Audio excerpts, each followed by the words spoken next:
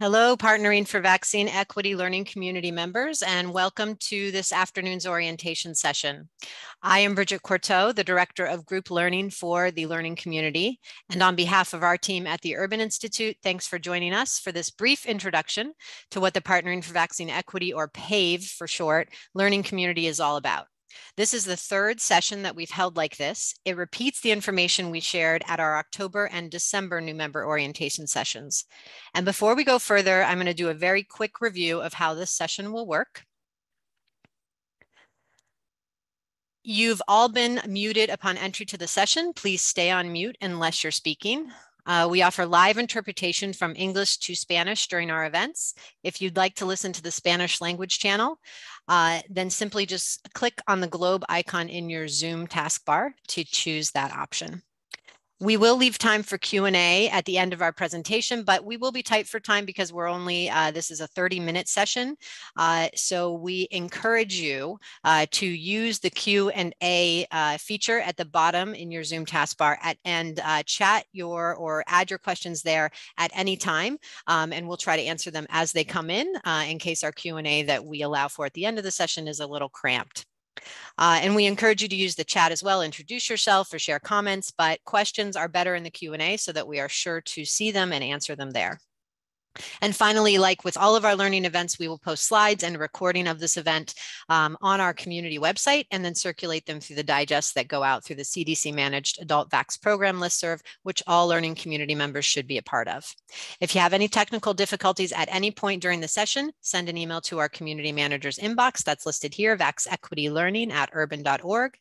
And I already introduced myself, and for today's orientation session, I will be sharing the stage with my group learning teammate and our website community manager, Luis Gallardo.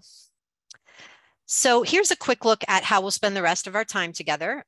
First, I'm going to provide an overview of what the learning community is and what we offer to our members. And then I'll hand things over to Luis to review the components of our digital learning community onboarding toolkit and make sure you know how to find these materials. And Luis will also provide a live demo of the learning community's the website's main features. And after we complete the demo, we'll have a special short presentation about Public Good News, which is a new initiative to help PAVE partners with their online health communications. And then we'll end with hopefully at least a few minutes to answer any questions that you might have. Next slide. So as learning community manager, our aim is to provide you with space and opportunities to connect with each other and subject matter experts to share promising practices and strategies that will help you implement program activities and achieve your own goals around increasing vaccine coverage. Over the course of our project, we're also documenting what works and building a set of resources to support longer-term efforts to improve vaccine equity. And here's how we're trying to achieve those objectives. We created, next slide. We created and manage a website for the learning community. It's a private site. You do need an account to access it. And Luis is going to share a lot more about the website and its features shortly. So that's all I'm going to say about it. But we also plan and carry out group learning events. These are virtual events. They range from large webinars and panel presentations to smaller Ask the Expert sessions to training workshops. We offer about 4 events per month on average, and they're typically open to all organizations in the learning community and others that are working on vaccine equity. And our topics range from addressing misinformation, training trusted messengers, partnering with other organizations in your community on your vaccine work, and the science behind vaccines, and a whole lot more. We offer live interpretation into Spanish at all the events. We record everything and we share materials from events on our website after the fact, including both the English and the Spanish recordings and any presentation slides. We coordinate 3 communities of practice, or we call those COPs for short. And these are subgroups of learning community members that serve a common priority population.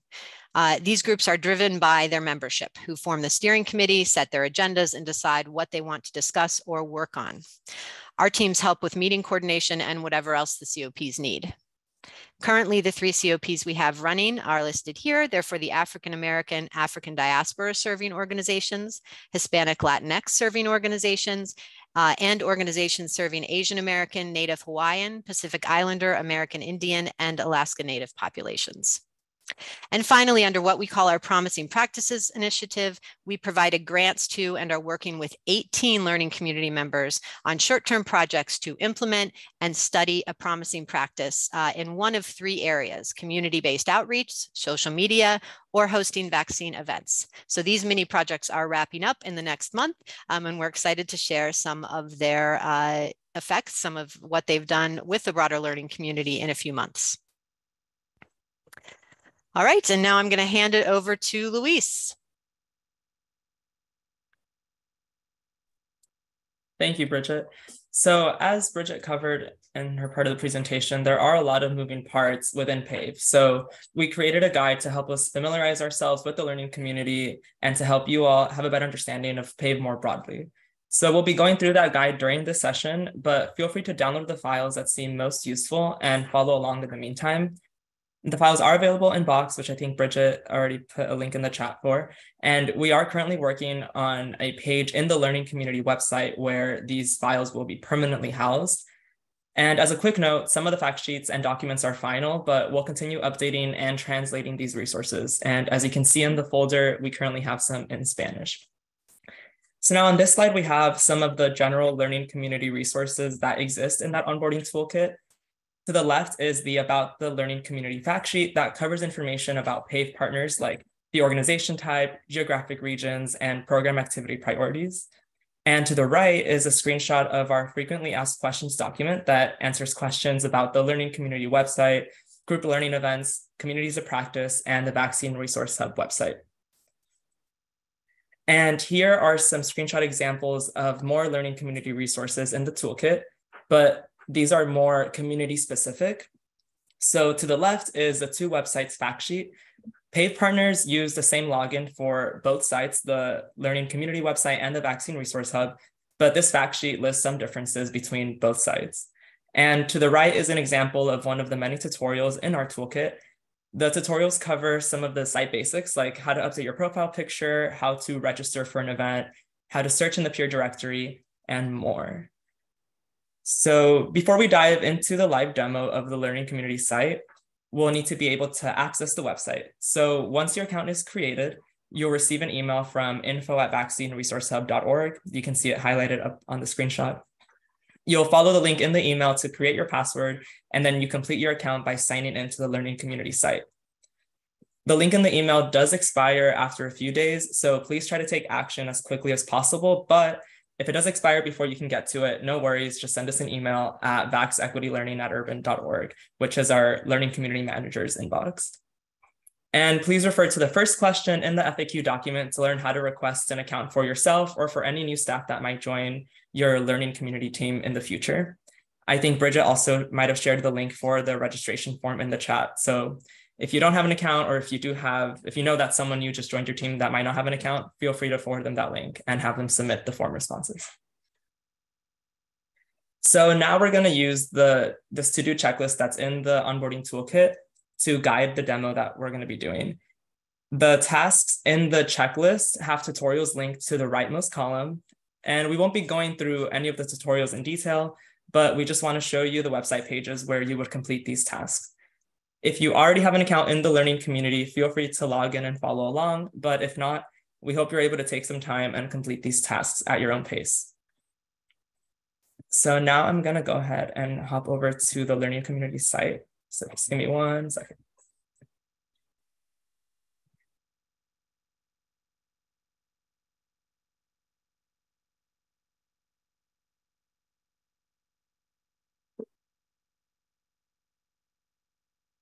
All right.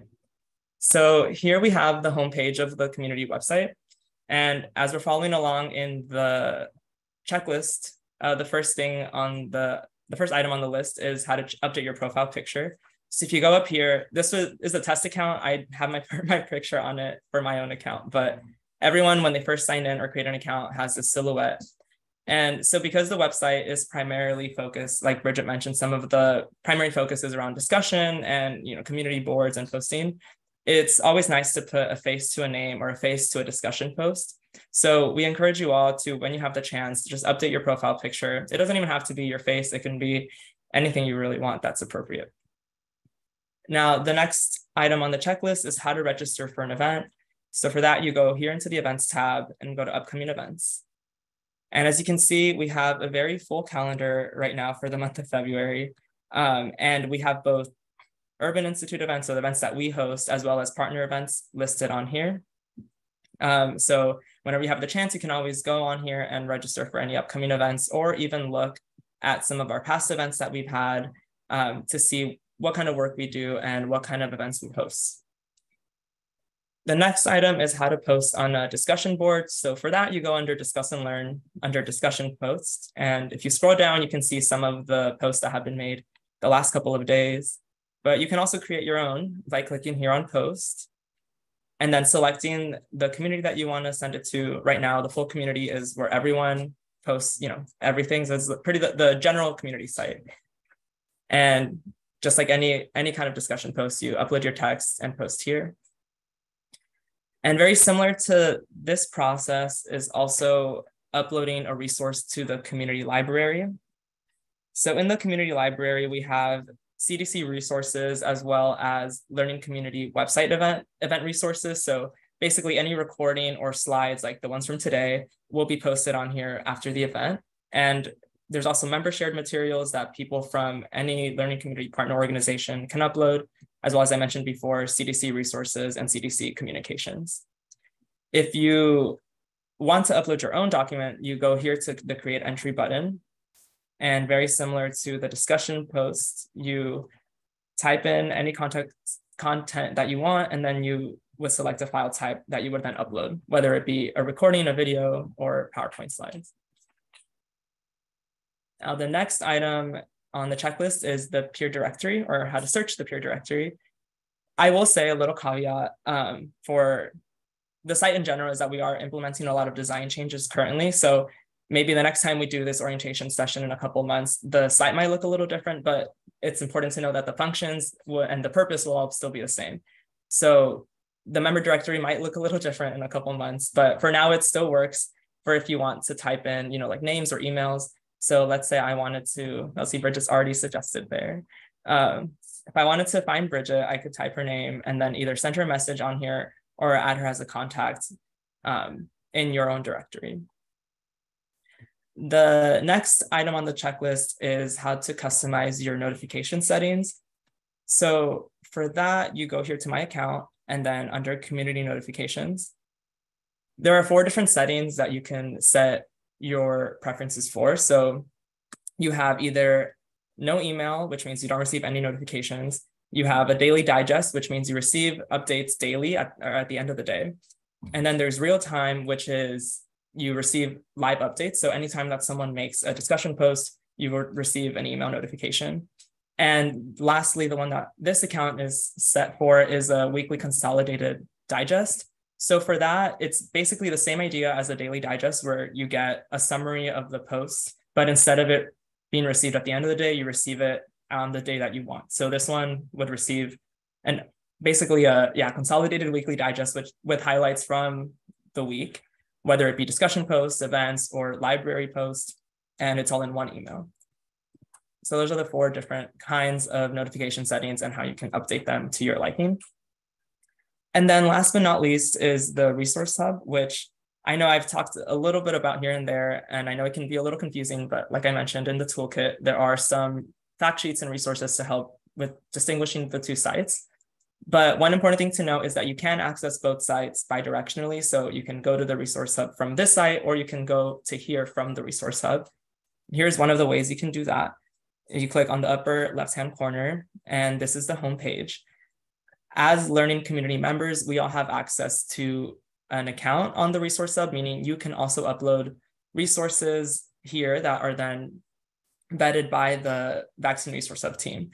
And for that, you would just log in. So I'm already logged in because I was logged into the Learning Community. But you would log in and then click on My VRH on the top right corner, and then select a resource to upload.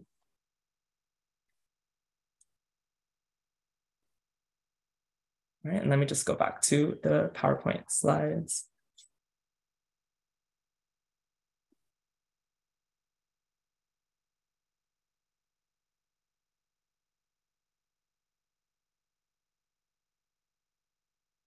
All right, well, now that we checked everything off on the list, you're all officially onboarded to the learning community.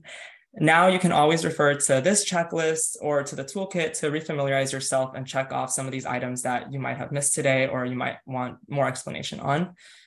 The learning community website is a very unique site, but the site's usefulness really does depend on how much we as a community all put into it, whether it be through resource posting, discussion boards, or simply adding a profile picture.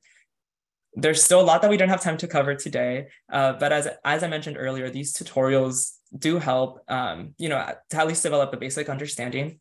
But anytime, if you do have any other questions, please feel free to email us at vaxequitylearning@urban.org. I thought the email would be there, but it will pop up again later on in the presentation.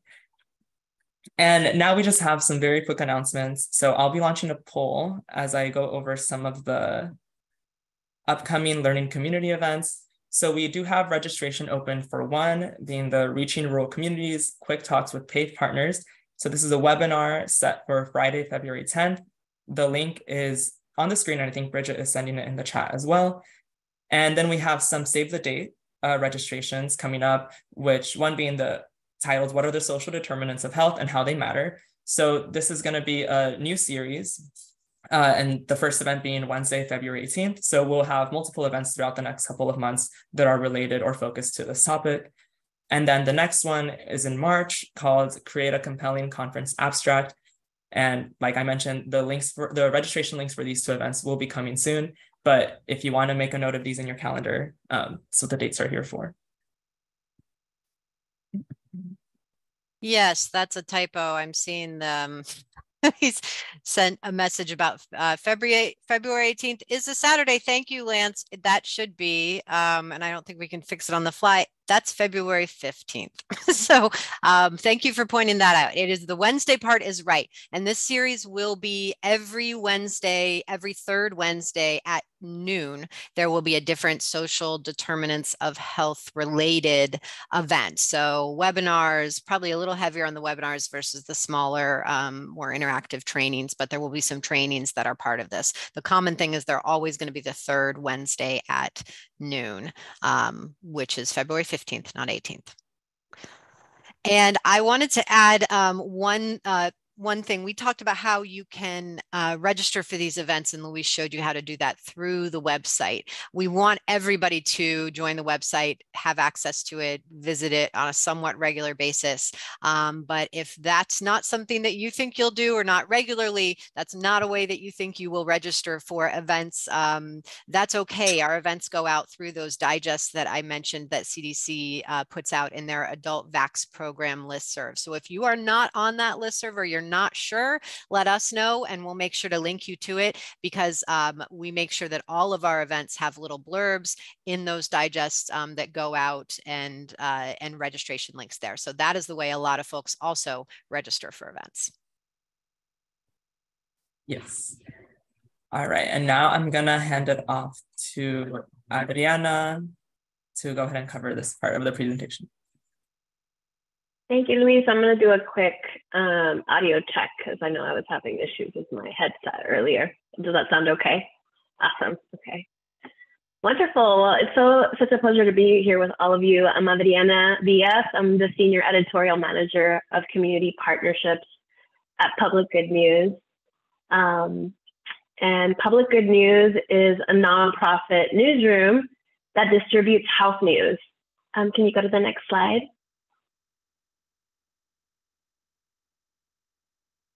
So our mission is fairly straightforward and simple. We exist to distribute health news through networks of trusted community-based organizations and other trusted messengers. We actually just launched in May of last year, so we're a fairly new initiative, and I'm here today to talk to you a little bit about a really exciting opportunity. We're currently recruiting small but mighty teams looking to strengthen their social media skills. If you can go to the next slide, please. basically, we're hoping that we can find a few more organizations that would like to partner with us for a 6-month pilot. If you are accepted into the pilot, you're going to receive robust capacity building support, which is funded by PAVE. And you'll be also receiving weekly content delivered directly to your social media feeds in English and in Spanish, as well as a series of team trainings and one-on-one coaching sessions that will really help you polish your platform social media strategy. And we'll work with you to, also identify and customize a plan of action for your individual organization. We're really excited to be able to offer this pilot. We hope to continue to grow sustainably, but this pilot is really important because our community-based partners are critical to the work that we're doing. Can you go to the last slide, please? So really, we're going to drop the application link, and we invite everyone to click on the application and see if you qualify. Our pilot really is an opportunity for us to continue building our partnerships program sustainably. And we will answer a couple questions, I think, at the end. But that's a quick and dirty kind of crash course on what we're doing, and really hope folks apply.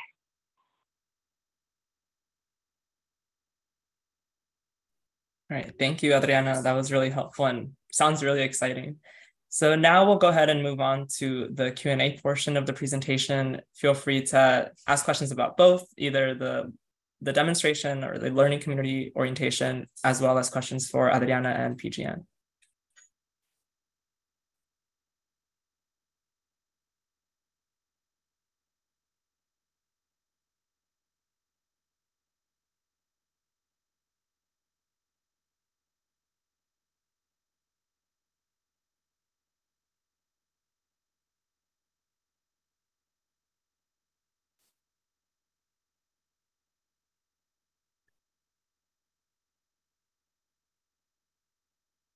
I see Johnson raised their hand. I'll go ahead and unmute. Can the link be emailed? Sorry, I don't think I heard the whole question. Do you mind repeating it, please? Can the link be emailed? Oh, can the links be emailed? Yes. Yeah, we can send them out after the event. Thank you so much. Mm-hmm. Do you know what link, like the application links? Yes. Okay. Mm-hmm. Thank you. Yes. You need me to put my email in the chat? I'm sure you have it. we can find it, but we also, this is a small group, we could just send it out to the registrants pretty easily. Is that right, Luis? We can kind of share that if that's something everyone might be interested in. Great.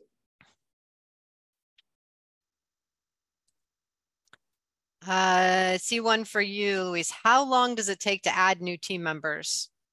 I think that is to the website. Yeah, so it can take anywhere from 3 to 5 business days. I tend to do all the uploads on Fridays, so at the end of the week. And then Friday is usually when you will receive that email from info@vaccineresourcehub.org with the link to reset your password.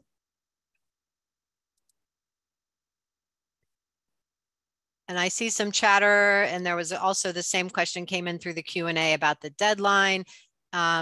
Adriana, it looks like that is the end of this week. So that's is that end of day Friday the 3rd, February 3rd, but it sounds like it is not, it's a low burden application. So even if that sounds like a lot for you all, check it out because it might be a lot less than you're thinking to fit into the next 3 days.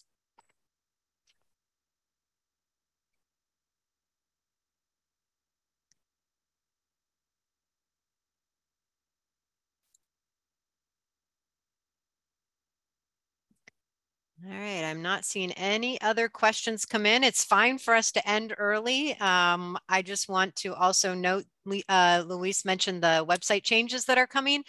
Some of them have already been made around the edges. So those of you who are somewhat frequent visitors may have noticed that we are kind of redoing some elements of the homepage to better feature our events. We're excited that we're also going to be adding a suggest a learning topic button or form. It's for you to more directly tell us the things that you're interested in hearing about, learning about through our events. And I also wanted to plug, and I did that through the chat, but you saw how many partner events we have on the calendar. And we do already have a form on the homepage for you to submit those. And many of the learning community members are doing that. And that is how our calendar looks so nicely full too, is because it's not just our events, but every week it seems we get at least a couple partner events that we can promote through the calendar. So it's a great way to get your event out there and your registration information out there, is to submit them to our homepage that way.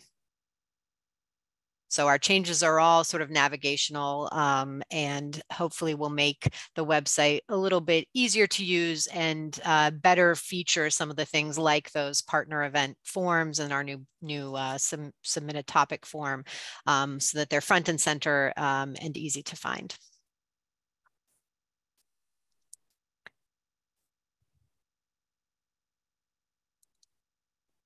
All right. I don't see any other questions, so I think we can close. Thank you, Adriana, Darshana, for joining us and telling us a little bit about Public Good News. Good luck with the application process. And you all, we chatted and shared our email address several times. So that is the best way to reach us about any learning community related request. And it was nice to spend 30 minutes with you this afternoon. Thanks so much for coming. Bye, everyone.